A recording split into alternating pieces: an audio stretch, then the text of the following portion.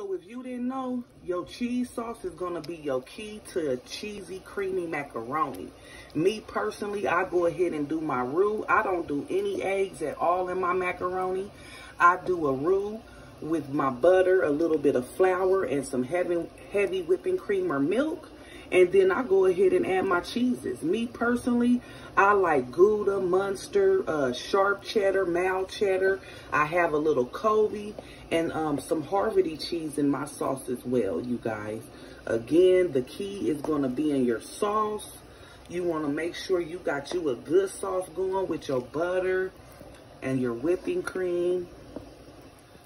But it's all going to be in your sauce, y'all.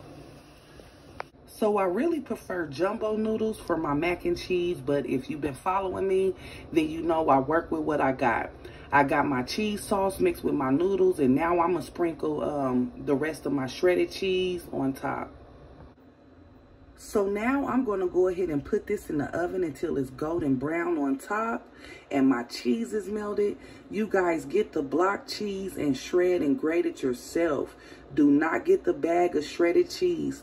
Go ahead and get the blocks. You will not be disappointed.